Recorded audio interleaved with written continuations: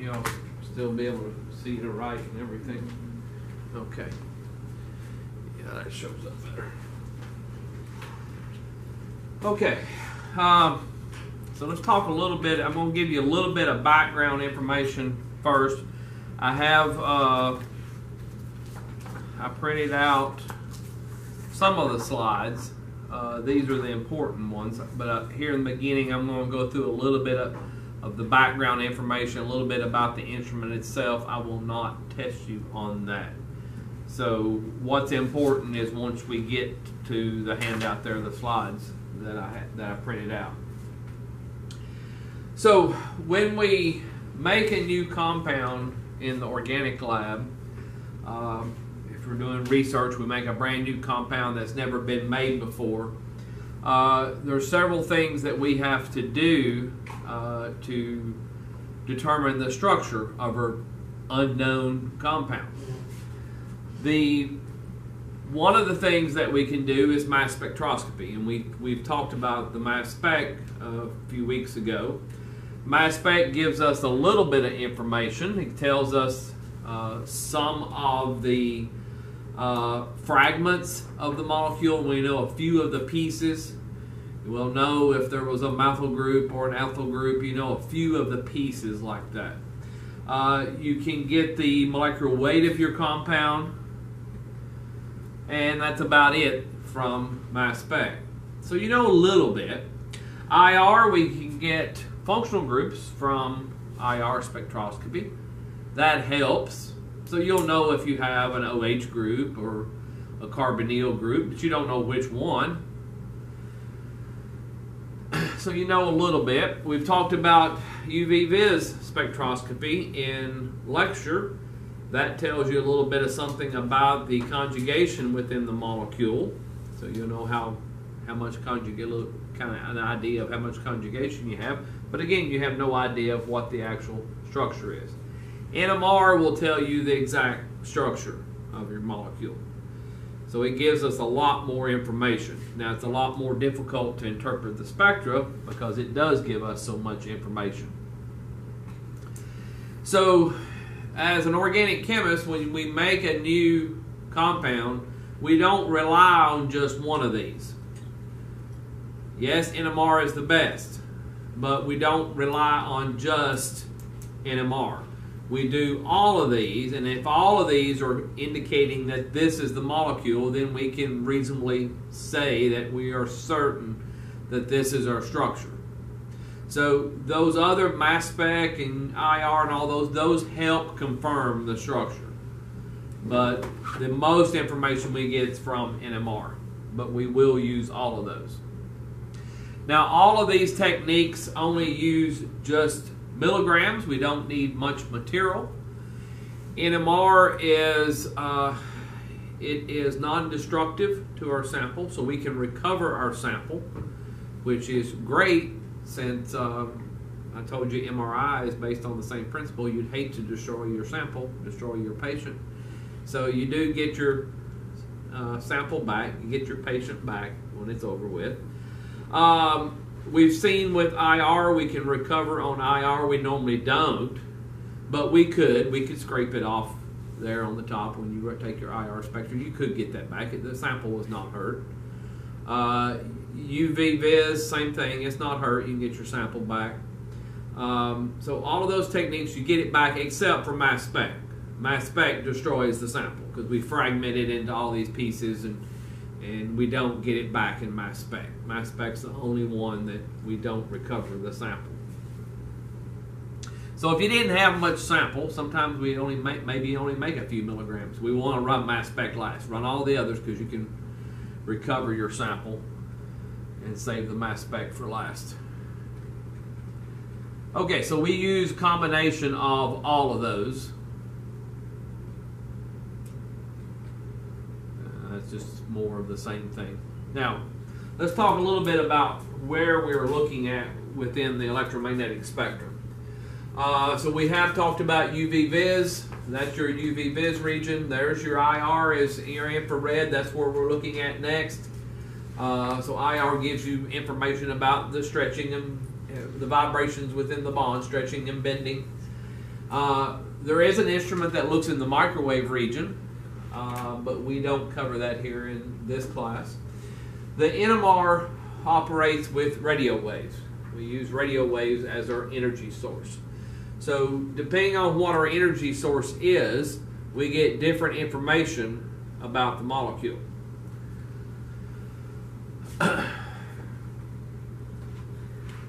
Now, if you recall back in general chemistry, you were taught that an electron has a spin associated with it.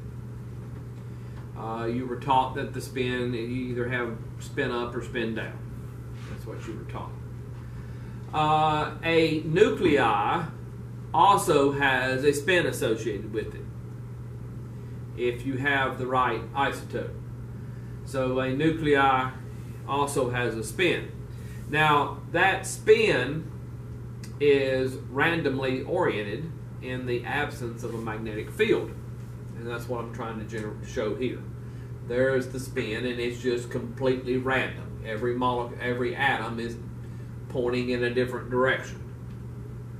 However, if we take that and put it in a magnetic field, put it in a magnet, then the spins will align. They either align with the magnetic field. Here's our magnetic field down here.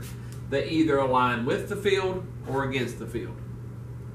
But there is some type of alignment. You're either with it or against the field, but it's no longer random. Now, one of these two are not the same energy.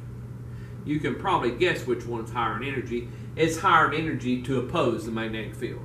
It's lower in energy to line up with the magnetic field. So these are different energies. In the absence of magnetic field, it doesn't matter which way they point, they're all the same energy.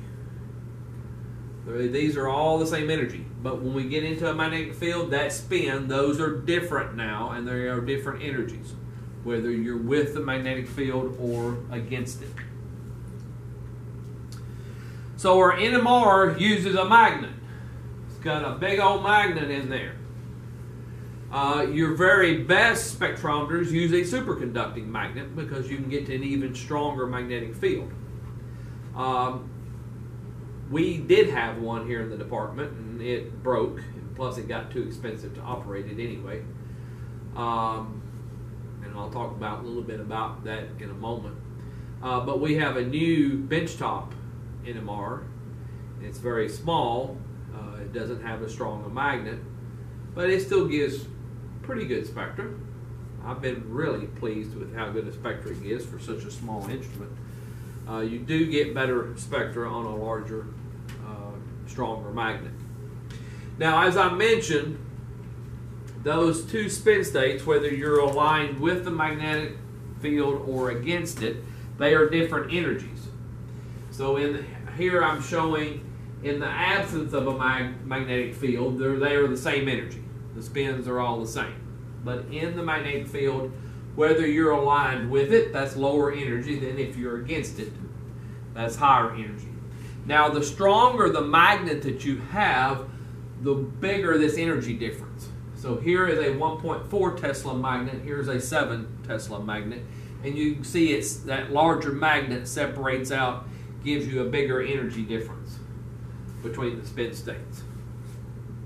Now, that you might think that might cause us a problem. If we take a spectra on our little small NMR and somebody else takes a spectra on a big large NMR spectrometer, do we get a different spectrum? Well, we have a way to fix that. Yes, it would be different, but we have a way to fix that where they are the same on every instrument. And we'll talk just a little bit about that in a moment as well. Okay, this is a little kind of just a little drawing of what one of these big magnetic with a big superconducting magnet, what one of these NMR spectrometers looks like. The big dome inside is the superconducting magnet. Now you know that our superconducting magnets, all the superconducting magnets that are known are only superconducting at very low temperatures. The highest temperature that is currently known for a superconducting magnets it's about, I'm wanting to say about 80 Kelvin or so is the highest one that's known. All the rest of them, it's got to be colder than that to operate. So the superconducting magnet that we have in the spectrometer actually sits in a bath of liquid helium. Same thing for your MRIs. They have superconducting magnets in those instruments, and that magnet sits in a bath of liquid helium. Liquid helium, the temperature of liquid helium is 4 Kelvin. Very, very cold. Now, that liquid helium will boil away over time. So that's the boiling point, is 4 Kelvin. And over time it boils away and you have to fill it back up. Helium is extremely expensive. Liquid helium runs, I think the current price right now is about, I think it's about $60 a liter. To help save on helium, so you have a dewar of liquid helium here that the magnet sits in. There's another dewar that surrounds that we put liquid nitrogen in.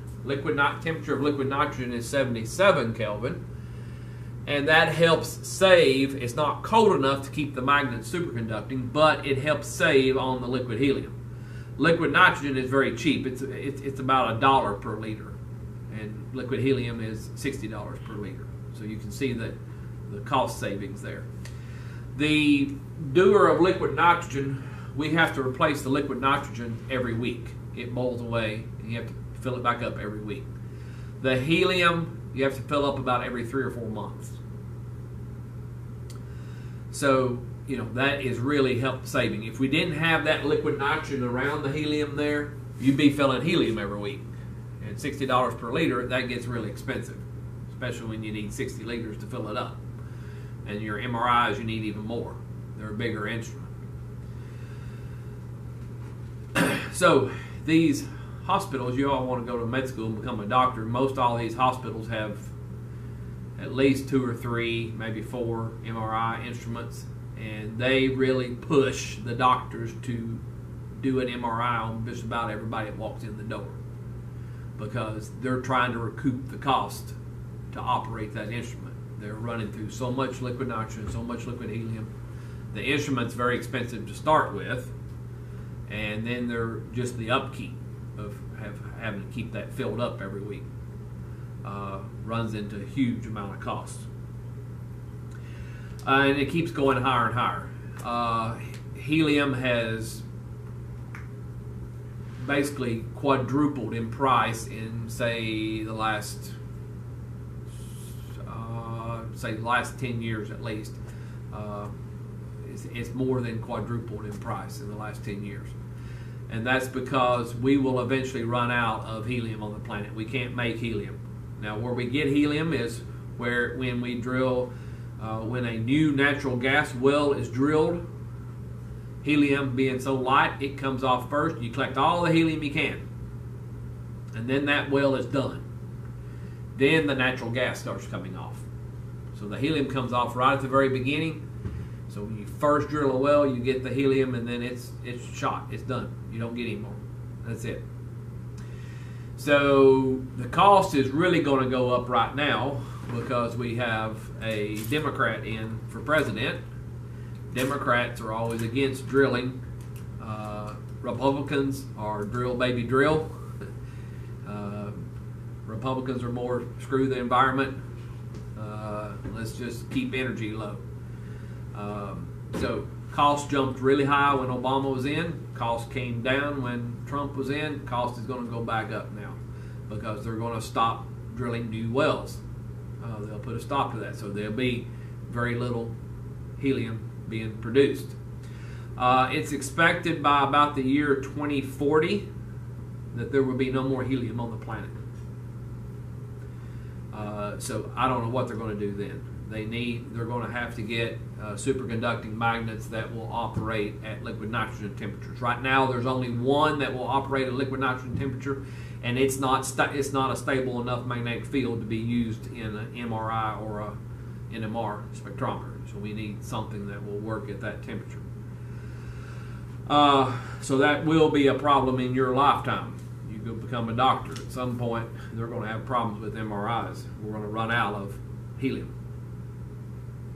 Many of the scientists are pushing governments to outlaw the use of helium for any other purposes other than scientific purposes. And I agree with that. I think they need to outlaw that. We don't need birthday balloons, and especially you watch the Macy's Thanksgiving Day parade. You got big Snoopy going down the street, full of helium. I'm like, oh man, look at all that wasted helium. And like I said, once it's gone, it's gone. Okay, anyway, so we have the magnet inside, sitting in that liquid helium and then liquid nitrogen around that. Everything is hooked to, this would be the spectrometer, and then the spectrometer itself is hooked to a computer. So the spectrometer is telling the magnet what to do and everything, sending the radio waves, the radio frequency waves and everything. The sample goes down here in the center. Right here is where we put the sample in. These small tubes is where you fill the nitrogen, and the big tubes is where you fill the helium in. But your sample goes right in the middle. Your MRI is basically only difference is this sits on its side, and you slide the sample in horizontally instead of vertical. And like I said, of course, the MRI is much bigger. You got to be able to get a person inside. Now with your NMR, inside these, we're going to spin the sample to get a more homogeneous mixture there. In your MRIs, you don't want to spin the sample. We're spinning at about 20 to 30 revolutions per minute. We don't want to spin the sample that fast in an MRI. So what they do is they turn the magnet around the person. The person stays still, and the magnet rotates around the person with your MRIs. Just a small difference. Now, so I mentioned that there's a spin associated with our nuclei, and we're going to be looking at protons. That's what we're going to look at here first. And your MRI is looking at the same thing. Your body's mostly water, so it's looking at protons of the water that's in your body, and you'll get spectra whether the protons are next to healthy cells or next to cancerous cells or that type of thing. You get a different essentially peak. We don't see peaks in the MRI. Doctors want to see an image rather than peaks. Chemists want to see peaks. But anyway, this spin is precessing around the z-axis. We hit it with a radio frequency pulse. Just boom, shoot all this radio frequency at it. We shoot a wide range of radio frequencies. We hit it with everything we got. We don't know what the molecule wants, each hydrogen, what it wants. We just hit it with everything we got. Each hydrogen will absorb whatever energy it wants from that, and it will go from that lower energy spin state up to the higher. So what that is, that spin has to flip. So it was precessing around the z-axis, and that spin gets flipped, and now it's going around the xy plane. So it flips that spin. Now, over time, it wants to go back to that lower energy spin state. Right now, it's in a high energy. It absorbed all that radio frequency, and it's in a high energy. Spin got flipped. It wants to go back to where it went, low energy. So over time, it will fall back. As it does, it gives off the energy that it absorbed. And we call that an FID. The detector is picking up that energy that it's giving off. It gives off a lot in the beginning, and then as it gets closer and closer back to the z-axis, it gets smaller and smaller. It's not giving off as much energy then. So we call that an FID, free induction decay. That's just where it's falling back to its original spin state. And our detector is picking it up. So we didn't know what energy it needed, so we just throw everything at it, and then we measure what it gives off. Then we know what it wanted, which energies it wanted, which frequencies. Now, our computer takes this FID, it does a Fourier transform on that. That's just a mathematical manipulation, and we get the peaks that we're used to seeing. It's just like any other spectrum. Chemists always want to see peaks. So that's basically how the NMR spectrometer works. Here's a picture of one of these spectrometers. I just grabbed this off the internet. So this is like a 400 megahertz NMR spectrometer, and the magnet would be right here in the center of that. I meant to put in a picture. I didn't put a picture. I'm going to put in a picture of our little benchtop NMR. So this is like a 400 megahertz that's using the superconductor. Ours, it does not have our new one instrument does not have a superconducting magnet, just the old standard magnets, old standard static magnets. Ours is operating at 60 megahertz, but still gives some pretty good spectra. For 60 megahertz, it's still amazing at the spectra that it gives off. This is just another picture of just what I just said there. So again, it was precessing around the z-axis, that spin was, and then we hit it with the radio frequency pulse that flips the spin over to the XY plane. Now it's precessing around the XY plane, and over time it will relax back to the z-axis, and as it does, it's giving off that energy, and that's what our detector picks up. Now, here's where your handout, where the slides start. So all this up to this point, this is just a little background about how the instrument works. I will not test you on that. Here's where we get into the important stuff. Now, we can take an NMR of almost any element on the periodic table if we have the right isotope.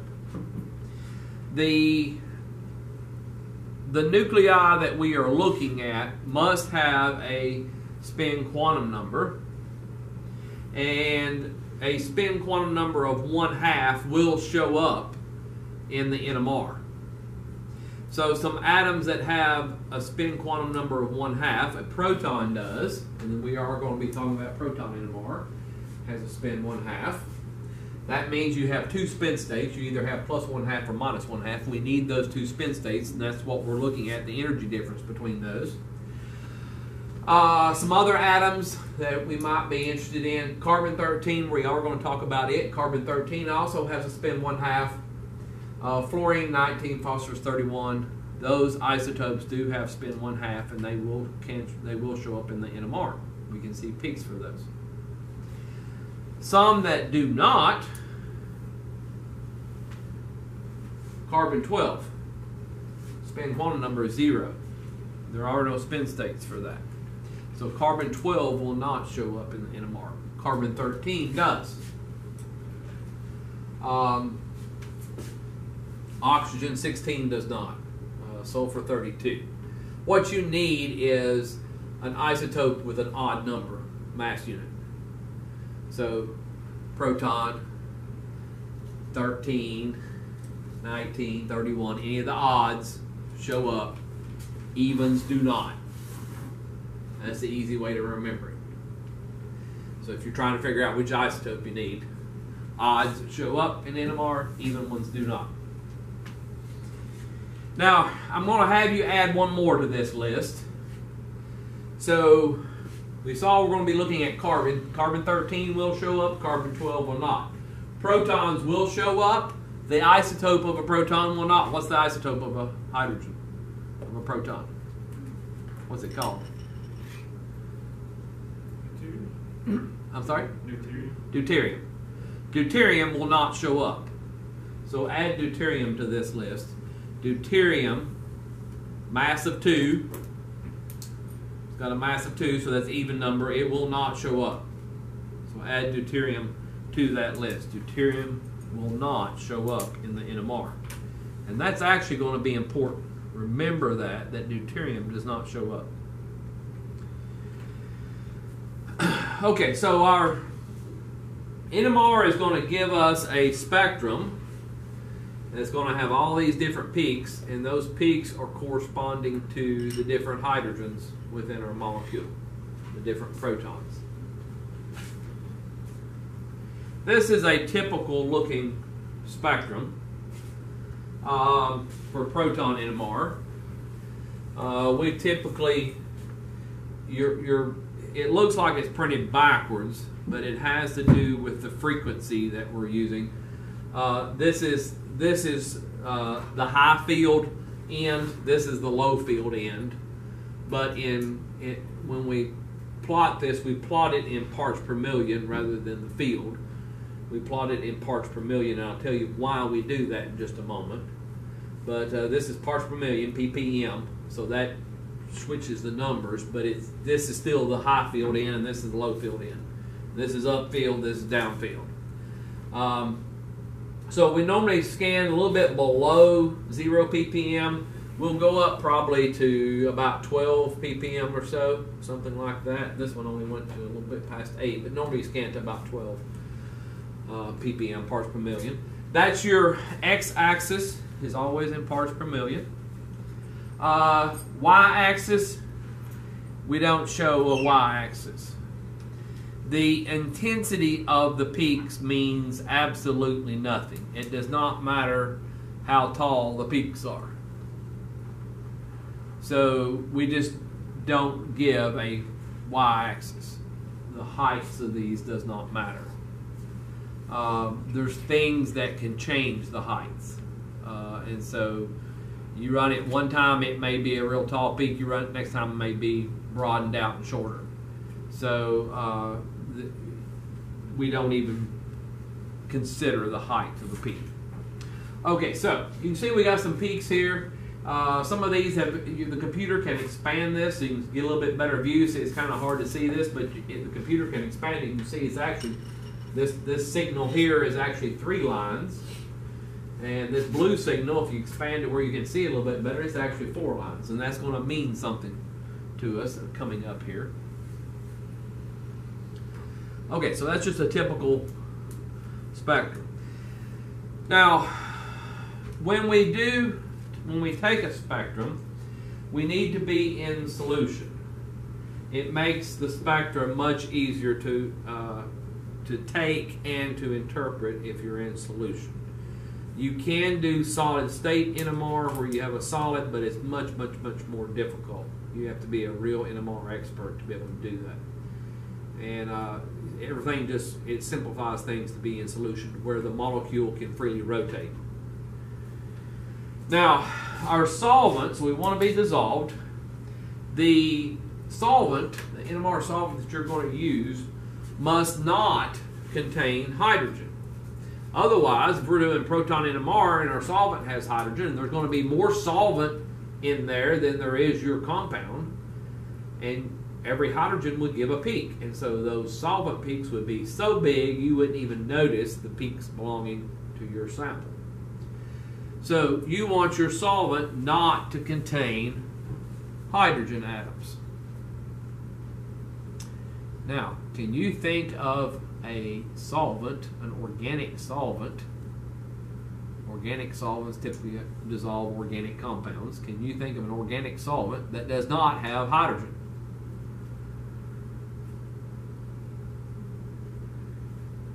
Any thoughts? Because hydrogen would give too big of a peak. Solvent would have big old huge peaks, and your compound doesn't have much compound in there, mostly solvent. Your compound just have little tiny peaks compared to the solvent. So I don't want my solvent to have hydrogens. Don't want my solvent to show up in the spectrum. So there you go. Exactly. Use a solvent, an organic solvent that's got deuteriums instead of hydrogens, then it doesn't show up. Exactly. If you're looking at my sheet there, you can see that. So, some common solvents. This is deuterated chloroform. That's probably the most commonly used one.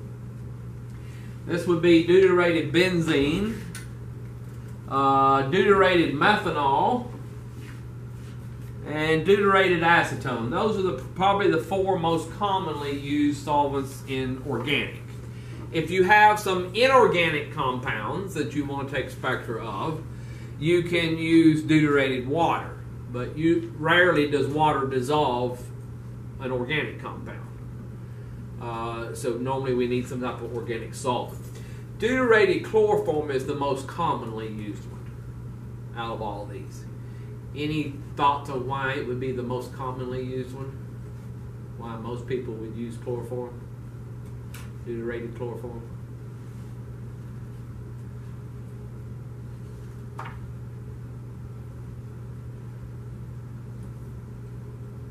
Anybody have a guess? Common sense type of question here. It's cheap. It's cheap, exactly. It's the cheapest one of the bunch. You might can guess that. You can see it's got less deuteriums. The more deuterium you've got, typically the more expensive it's going to be. So it's the cheapest of the solvents that I have here. So everybody uses, most always going to try deuterated chloroform because it's the cheapest. It's still very expensive. Any of the deuterated solvents are very expensive, but this is by far the cheapest one. Give you an idea of the cost. 100 milliliter bottle, that's just a little tiny bottle. 100 milliliter would be about that big around, about that tall. That runs about $180. That sounds like a lot, but it's really not. We only need a half a milliliter to run an NMR spectrum. So that 100 milliliter bottle is going to do us at least 200 samples. So that bottle, per sample, we're spending about $1 each time we run a sample for solvent, basically. So that's not too bad. Okay, so that's important. We need a deuterated solvent. Now, I mentioned a little bit about the x-axis there a moment ago. The x-axis is always in parts per million. Now your chemical shift there, shift is where, it's called chemical shift, where the proton comes. If you're thinking about radio frequency, remember we're hitting this with radio frequency waves, you're thinking about radio frequency, you're usually talking about hertz. So why are we not plotting this in hertz? Why is it parts per million?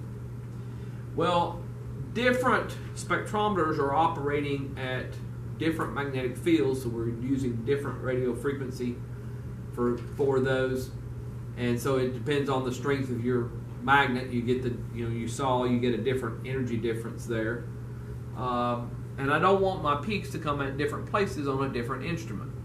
So what we do is take the peak that normally would be given in hertz, divide by the strength of the instrument, which is in megahertz, and then that gives us parts per million.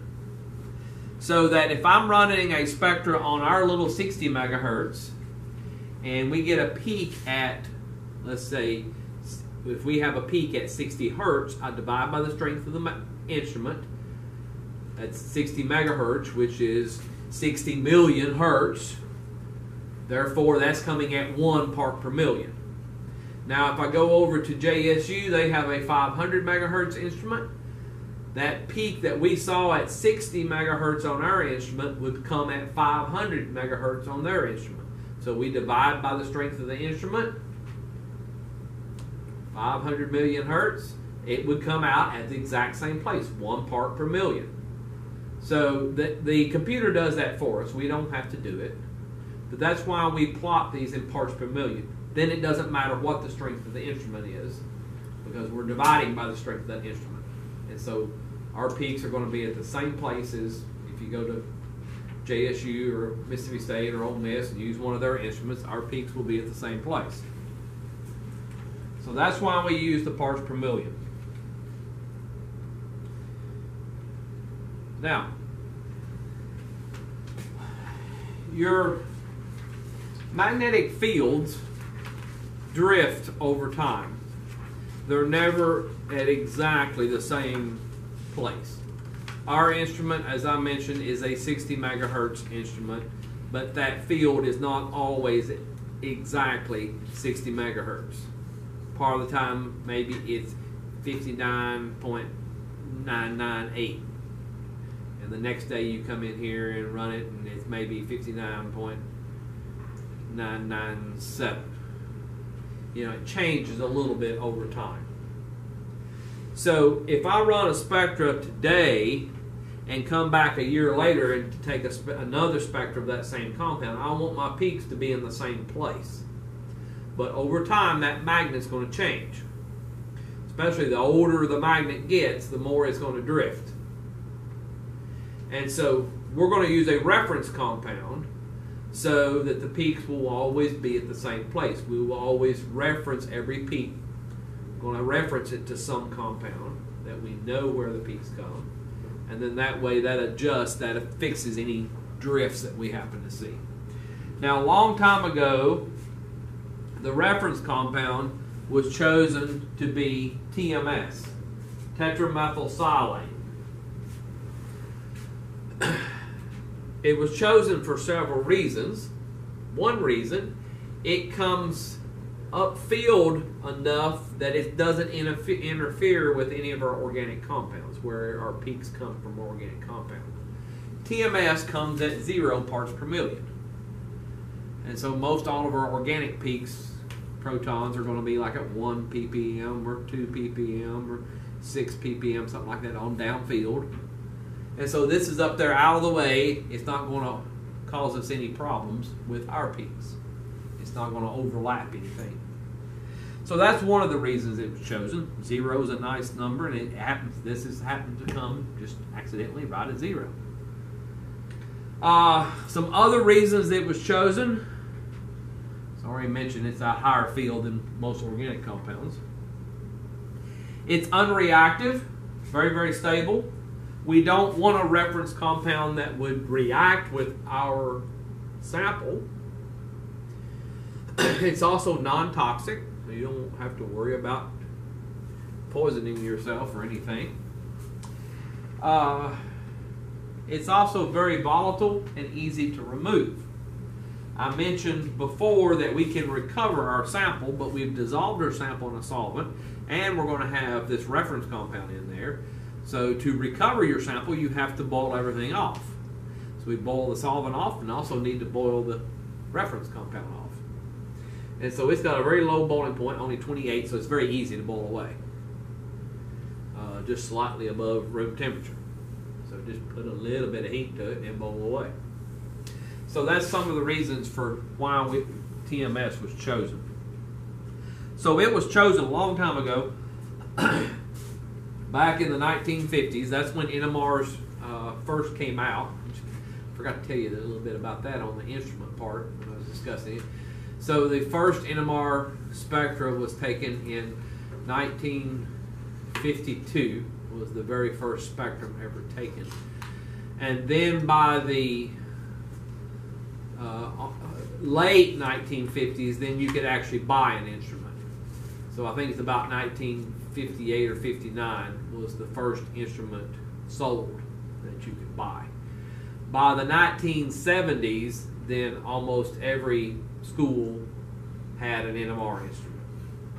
They got down cheap enough that almost everybody had one.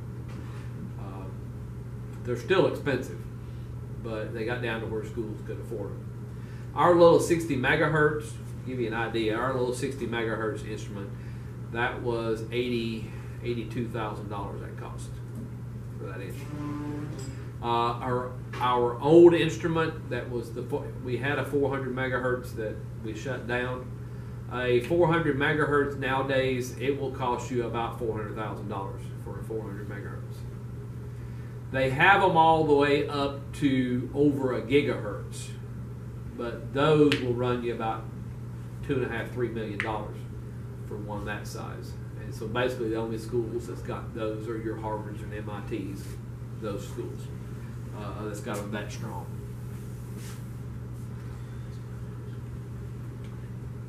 Okay, now here is getting into really important stuff now. So when we look at a spectra, there are several things. We're going to go through each of these separately. There are several things that are important when we look at a spectra. The number of signals that we see gives us an indication of how many non-equivalent protons there are in a molecule. How many different kinds of protons that you have. The position on the x-axis, that's called the chemical shift, that tells us something about the environment that the proton is in. what's around that proton. I like to keep it related, since most of you are pre-med, so with your MRIs, that's really, what's around the proton. Is that hydrogen next to healthy cells, or is it next to cancerous cells?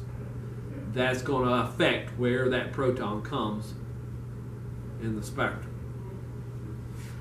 So that position gives us some information about the environment that's around it.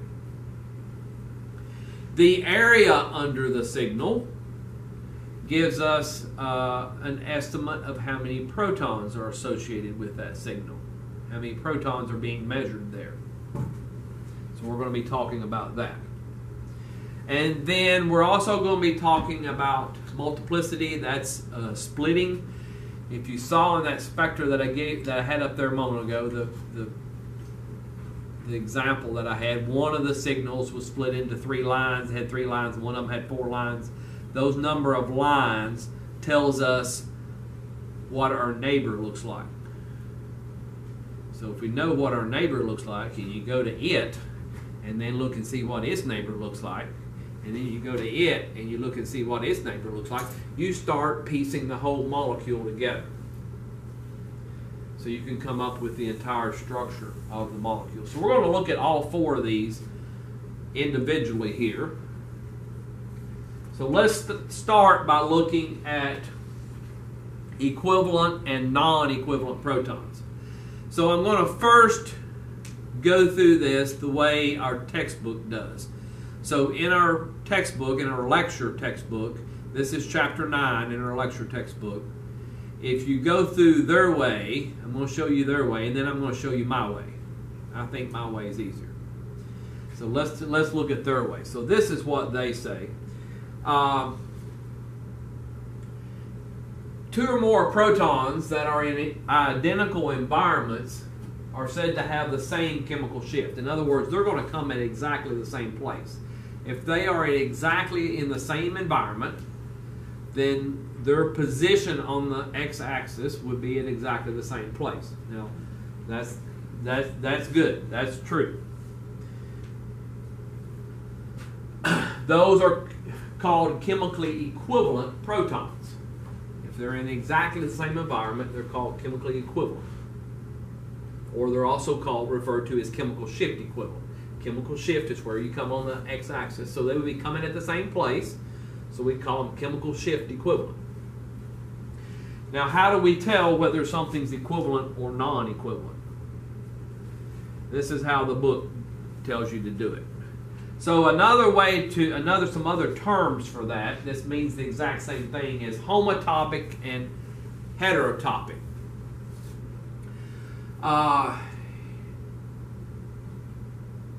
If your hydrogens are equivalent, they are said to be homotopic. If they're not equivalent, then they're called heterotopic. So it's just another term. It means the exact same thing as equivalent or non-equivalent. So homotopic means you're equivalent, heterotopic means you're not equivalent. So this is the way the textbook does it. I think this is very confusing.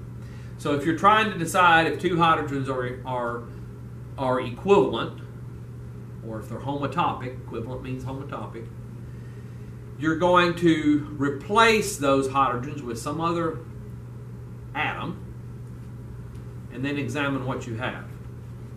If you replace each hydrogen with some other atom and you get the exact same thing, then those original hydrogens are said to be homotopic. They are equivalent. So let's take a look at that. Let's look at this molecule. I've got 6 hydrogens here in this molecule. Are those 6 hydrogens equivalent? Homotopic, same thing. Are they homotopic? Are they equivalent? Or are they not? So this is what the book says. Change each one of those to some other atom, like a bromine. So I'm going to replace this one with a bromine. I'm going to replace the next one with a bromine. And work my way all the way around. Replace each one of them with some other atom. Doesn't matter what you use. I just happen to use a bromine. Okay, so I did all 6 of them. If you look, all 6 of those are the exact same molecule. This is bromoethane, that's bromoethane, bromoethane, bromoethane, bromoethane, bromoethane. All 6 of them, I got the same compound, replacing each of those hydrogens with the bromine. So what that's telling me is that the original 6 hydrogens are all equivalent. They were homotopic.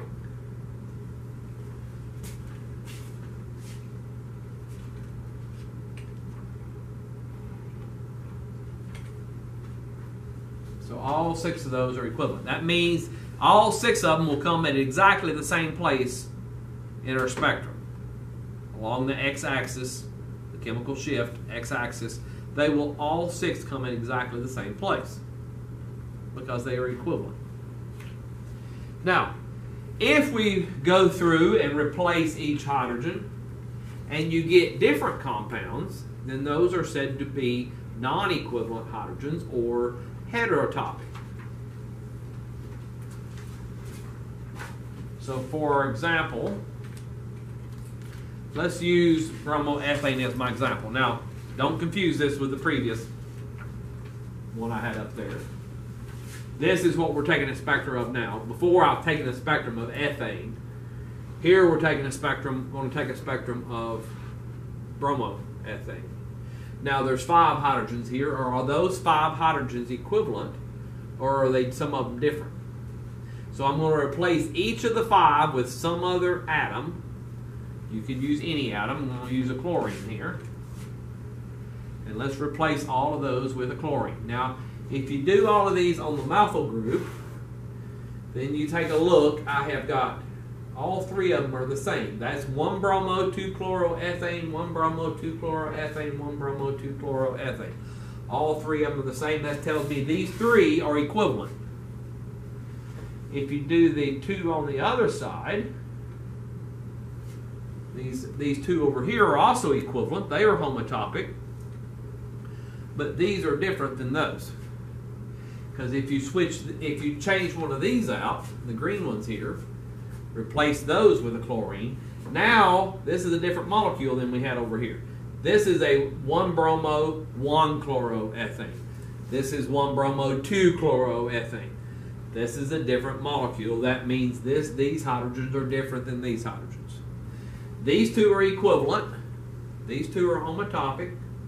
These 3 are equivalent. They are homotopic. But these 3 are different than these 2. These are heterotopic. And you can see that if you look at the structure. These 2 are on a carbon that has a bromine. These 3 are on a carbon that has another carbon coming off of it. They're in different environments. This is like, these are next to a cancerous cell, and these are much farther away from it, you know. That type of thing.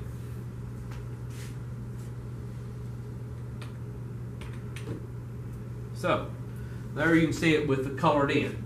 So the 3 purple ones are all equivalent. They will give 1 signal. And the 2 green ones are equivalent. They give 1 signal. But the green is different than the purple. Make sense? Questions? So this molecule will have 2 NMR signals because we've got 2 different kinds of hydrogens. Let's look at some other examples. Doing it the way the book does it, and I'll do it my way in just a moment. Here's the book way. You're going to switch all those out with some other atom. Use like a bromine, switch them out, see what you get. And you'll see that these 2 green ones are equivalent, and these 6 purple ones are equivalent. But the green is different than the purple. This will have 2 NMR signals. Now, going through and changing each one of them with some other atom, that's just very time consuming. This is the way I do them. I look for symmetry within the molecule. Symmetry can be a plane of symmetry or an axis of symmetry. Either one. If you have symmetry, then that makes the hydrogens on each side of your symmetry element equivalent. So if you look at this molecule here, there is symmetry. There's a plane of symmetry right down the center, here horizontally. That makes anything on the bottom equivalent with whatever is on the top. This hydrogen is equivalent with that one. These three are equivalent with those three because you have that plane of symmetry. That's a much easier way than having to change out every hydrogen with some other atom and then examine what you got. Just look for the symmetry elements. It can be a plane of symmetry or it can be an axis of symmetry. Let's look at another example. So if you look at this molecule, I think you can quickly see there is also a plane of symmetry in this one. You have a plane of symmetry horizontally. It makes everything at the bottom equivalent with whatever's at the top. This methyl is equivalent with this methyl. This hydrogen is equivalent with this hydrogen. There isn't because of that plane of symmetry. So this one has 4 different protons in it. Those 2 green ones are equivalent. Because of that plane of symmetry, these 2 green ones are equivalent. We said the 2 methyls are equivalent. I've got those in purple. I guess that's pink. Sorry. That's my pink. I forgot I got a darker purple. So we'll call that pink. This hydrogen is different than any of the others. I'll put that one in purple. And then the orange one is different yet still. Because we had a plane of symmetry through here that makes the bottom equivalent to the top, but there is no symmetry this way to make these the same. These are different because they don't have symmetry this way. So these are different. They're in different environments. I think you can see they're in different environments. This orange one's sandwiched in between 2 methyl groups. This dark purple one is very far from the methyl groups. They're in different environments. So this one will have 4 NMR signals for the protons.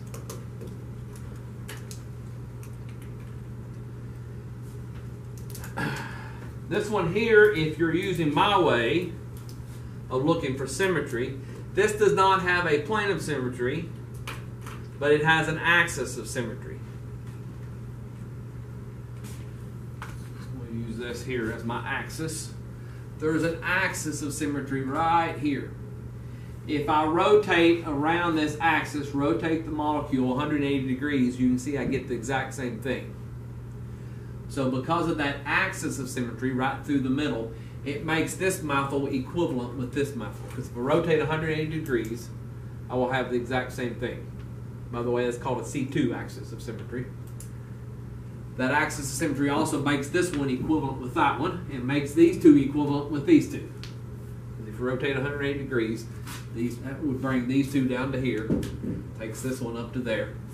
So those are equivalent. So this has got 3 different kinds of protons in it. We would have 3 signals. You've got the 4 green ones are all equivalent, or homotopic if you want to use that terminology. I just say equivalent. They will give 1 signal. And then you have the 6 pink ones. They give a signal. And then you have the 2 purple ones. They are equivalent. They give a signal. So we got 3 signals for this molecule.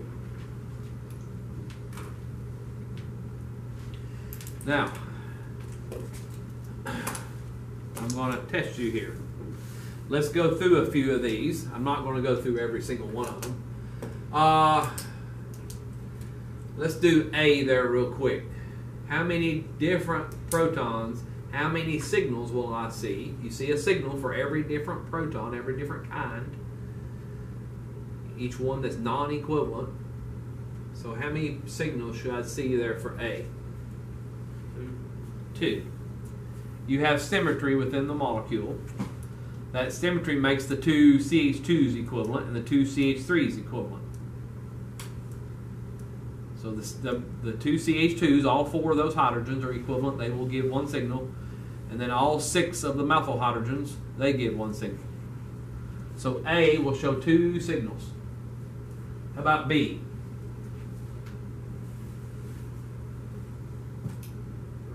3. The CH3 gives a signal.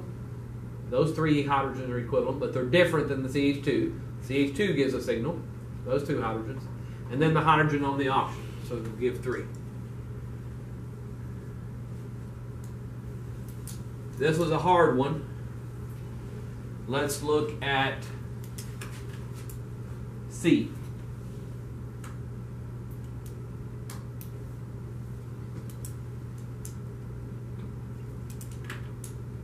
Look for symmetry.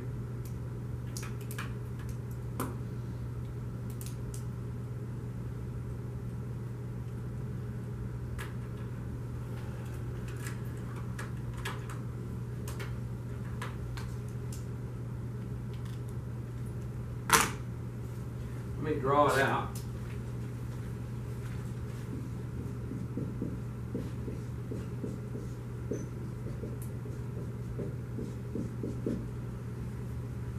Draw it out with all the hydrogens there. How many different hydrogens would there be for molecule C? How many signals should we see? Somebody says 3 back there in the back. Anybody got a different answer? 2. Anybody got a different answer?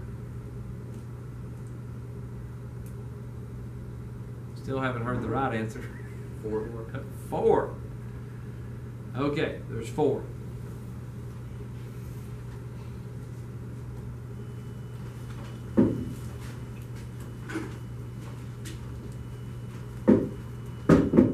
How did I get 4? Is there any symmetry in the molecule? No. So I think everybody will agree that the 3 hydrogens on the methyl, those are equivalent, but they're different than the hydrogens on the double bond. I think everybody will agree with that. Now it comes to the 3 hydrogens on the alkene, on the double bond. Are those equivalent or are they different? Well, this one on top here, this one is on a carbon that has a methyl. These are on a carbon that doesn't have a methyl. So you know this is different than those. Now, are these 2 equivalent? No. Remember, you have restricted rotation around a double bond. You can't rotate around a double bond. So that's like cis and trans and that type of stuff. You know, we have the restricted rotation. So this hydrogen here is on the same side as another hydrogen. This hydrogen is on the same side as a methyl. These are different. I'll run out of colors, so I'll put a triangle around that one. So there's 4 signals for that. You have the hydrogen on the methyl, and then all 3 of those hydrogens on the double bond are all different. Okay, how about D here? That's pretty easy. That has a C2 axis of symmetry right through the middle. So that one has 2. The 2 methyls are equivalent, and then the 2 CHs are equivalent because of the C2 axis. E, they're all different in E. So this will have 3 signals for the hydrogens. F is pretty straightforward. You have 2 signals for it. You have symmetry down the middle, makes the 2 methyls equivalent and the 2 CH2s equivalent, but of course CH2 is different than the CH3. So that's got 2 signals.